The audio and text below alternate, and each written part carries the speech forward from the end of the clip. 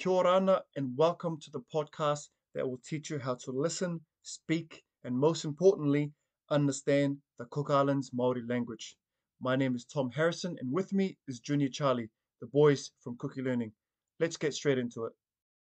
In today's lesson, we are learning how to ask, where's the toilet? Where's the toilet? In the Cook Islands Māori language, we would say, te ea te arerepo. Te ea te arerepo. Let's break this down.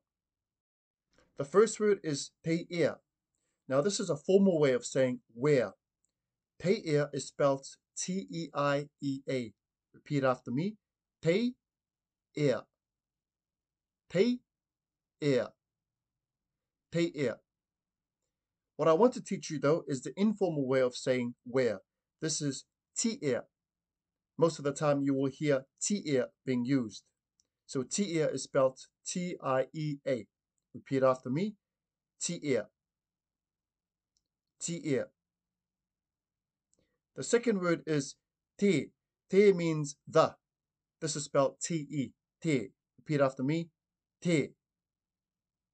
Te. So those two words are te ea te. We're saying it informally now, which is what I want to focus on. Te ea te. Where's the? Repeat after me. Te ea te.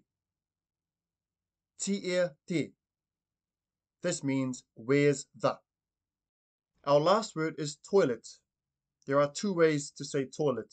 The first way is are repo. Are meaning house, repo meaning dirty. So the literal translation is house dirty. But if you put them together, it becomes toilet. The other way to say this is are miangiti. Are meaning house, miangiti meaning small. So the literal translation is small house. So those are the two ways to say toilet. The first way, repeat after me, are repo. Are repo. Are repo. Are repo. The second way is are miangiti. Are miangiti. Are miangiti. Are miangiti. Now let's put all of this together and learn how to say where's the toilet. This is, repeat after me, te ea te are repo.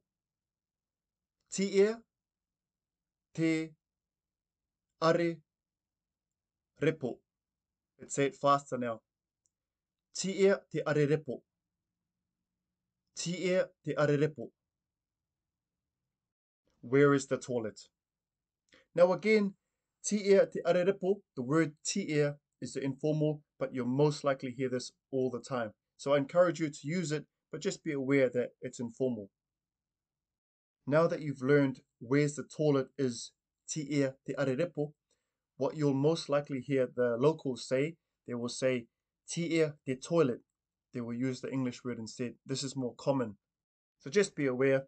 And if you can't remember what toilet is, feel free to use te ea te and then ask toilet.